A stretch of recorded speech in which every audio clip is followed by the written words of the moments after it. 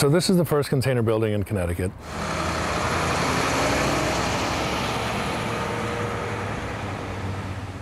The second project is the second container building in Connecticut. When I say first and second, the first or second legal buildings.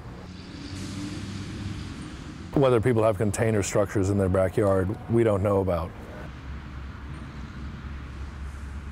This is the largest, as far as I know, the largest residential shipping container building in the country.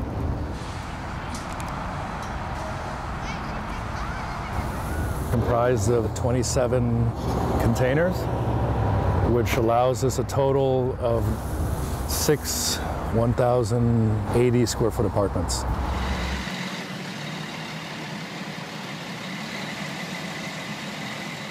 In the United States, building with containers, maybe about less than 10 years old.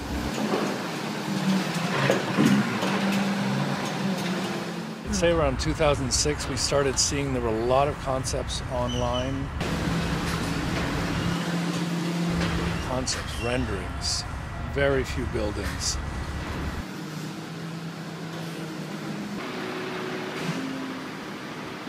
In Europe, the Dutch, who've been the masters of this construction, probably close to 30 years. Then there's the US military, and we have no idea what they're doing. So there are no code books. I don't think it has anything to do with the containers. It's the fact that it's an entirely steel structure. Any of the typical buildings are traditionally, once we go taller, they're steel clad with something else. Here we're doing a building which is a steel frame building clad in steel, which we don't have a building code or a building type that works for that.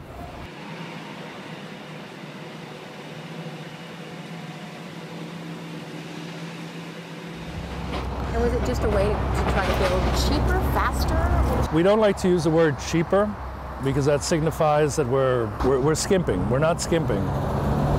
It allows us to build a structure that is very strong we will get to a fraction of the price with time, but it allows us to build a structure quickly and efficiently.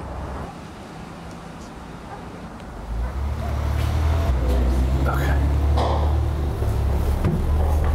I've had to develop an entire system of coding. So every staircase has a code on it. These staircases were in the containers when we transported them, and then we lifted them in place. In the sequence of how we put the containers down, different how we would normally design, you just call it something and then the contractor deals with it. But with dealing with the crane people and the logistics, every container has its own number, every staircase has its own number. 4th floor, 2nd pick boulevard, so that they know which direction to orientate the container when they're loading it into the truck.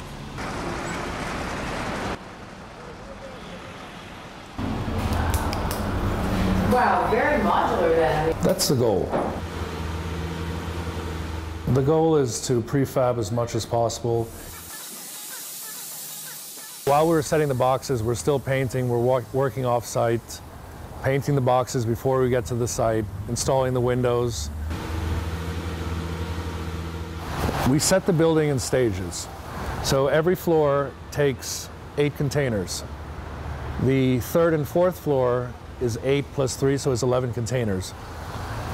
We set the 1st floor in 5 hours. I didn't like how it sat, so we came back the following week with the crane and relocated the building. We actually shifted the entire building,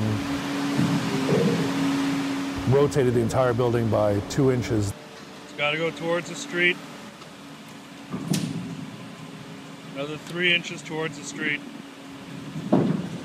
Perfect.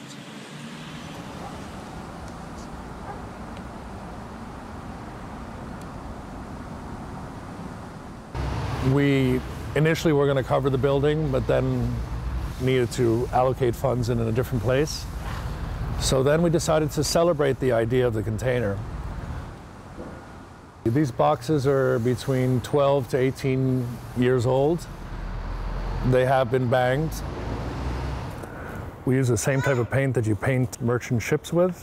The idea being that you never have to paint it. So this is going to be 6 2-bedroom, 2-bath apartments. So this is one of our apartments. Large living room right off the entrance. 2 bathrooms, a full kitchen. We have a shower in 1 bathroom. So they're full bathrooms, a little compact, but full bathrooms. And then in the other bathroom, we have a bathtub. So you don't see any container when you're in the house? If we could have allowed more container, we would have. And that's this careful dance that we're learning how to do with the fire marshal. We've had a bit of a battle with the fire marshal. This is a 1-hour fire-rated wall. We're planning on building a small-scale version of this and burning it. Why? So we can set precedent. So we can figure out there's no research. No one has any research on what we're doing. The US government has the most amount of research, and they don't share.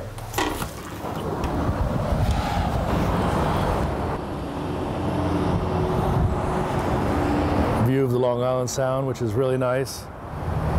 But we're really happy with the fact that we could go up so high that we can get waterfront views. Could you go up as high as you wanted with containers? We can go up to 8 stories without a problem, potentially higher. Initially, these container doors were fully functional until we had to put a roof in. Just cool, the history about that's in a container. I mean, you look at it and you think of the doors, at one time being at sea, and now it's up here on top of a roof in New Haven. I personally like the look of containers, but I can understand through dealing with local politics in the neighborhood. When they see a container, one of the first things that comes into their minds are industrial metal boxes. But as they see what we're doing, and as more people around the country start doing container projects, precedents get set. We'll see after.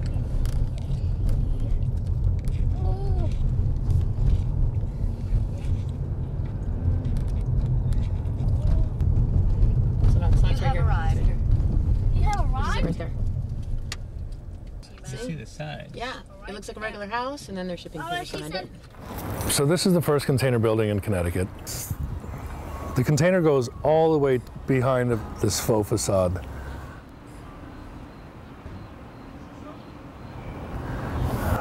The cool thing is that we actually blend in with the neighborhood in a way that, like, we argued with the building department, they wanted us to cover half of the back with this stuff, and all it really matters is about a 45-degree angle from down there.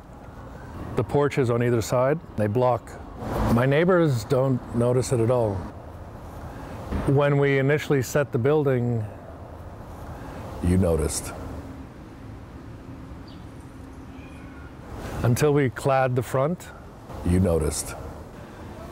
And that roof came in as a one piece. It was prefabricated off-site, and they brought it in and we picked it up and bolted it to the roof.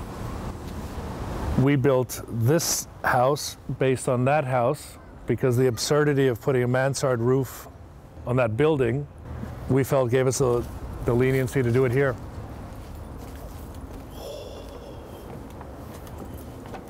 This is my house. The parts of the wall that are solid are container. So there's container in here, container in here, container in that wall. So again, you don't see containers. Very little. This is the only structure. This is 3 containers, 1, 2, and 3. These are actually 45-foot containers. So we have, this is a 2-bed, 1-bath. In the interior, we want it to look like a house. Again, we're fighting. We're fighting people's conceptions. We're fighting the city. The upstairs, we're just cleaning up the space because we're about to re-rent it. So the whole idea say, Plato's cave. If you start on the inside, you'll never know what it is until you get to the outside. We just took the doors, flipped them open. We delivered the containers with the doors that we could move, and it was actually a good thing because we loaded in all the materials through here. Things that you don't think about when you do traditional construction, you know, the walls are open. So you can slide material in through the walls as they're going up. Here we had to slide everything in through here. Other companies have tried to reinvent the wheel and weld and use different types of fittings. We just use the same fittings they use on container ships. And we just use these pins. The container sits on it, we lock it in place, and that is not going anywhere. No point in making something complicated when it can be simple. These are the pins. So this gets set in a container. The container above sits here, well, it goes down to here, and then we lock it. So we lock them with these, and we hold them together with these, which are called bridge fittings. So it's a real mechanical fit. Yep, no welding. We weld the building to the foundation. If you Google shipping container disasters, you will see ships that are totaled, and you'll have 8 containers hanging. So the stack will all be this way, and you'll have one row of containers hanging out. So that's where we thought, like, if it works, why reinvent it? We're standing underneath each of these where there's 30 tons above us. These things are just built to last. Oh, this building will outlast the neighborhood. The containers are built out of cor-ten steel. Cor-ten steel, it acts like copper, that if it gets wet, it oxidizes. The type of oxidation, which is a type of rust, it's just giving itself a patina. Think of an old car. It rusts, you can flake it off, and you can ultimately get through. When a container rusts, it just gives itself a sheen, and it won't go anymore. It's auto-protecting itself. Over there, that's the entire heating system for the upstairs. This is the heating and water for the upstairs. This apartment, it's a thermos. That's what a container is, essentially a thermos. If it's adequately insulated, these walls are R30, R32. Most of the money went in insulation.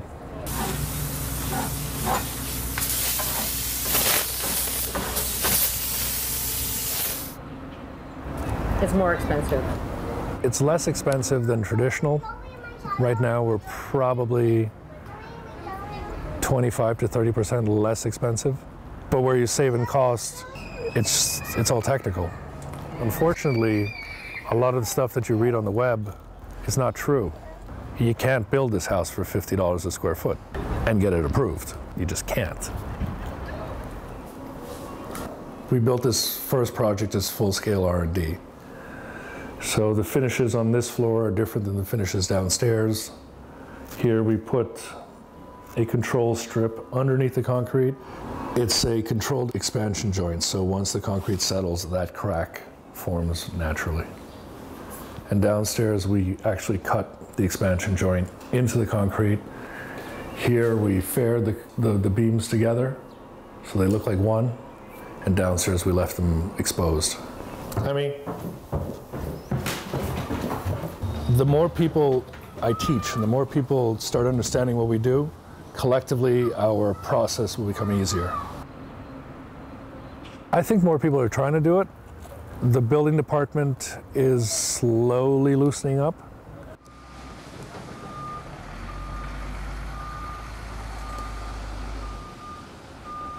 I hope that we can start sharing information. By us sharing information of all of us who are doing these types of things, then we can start getting over these municipal issues.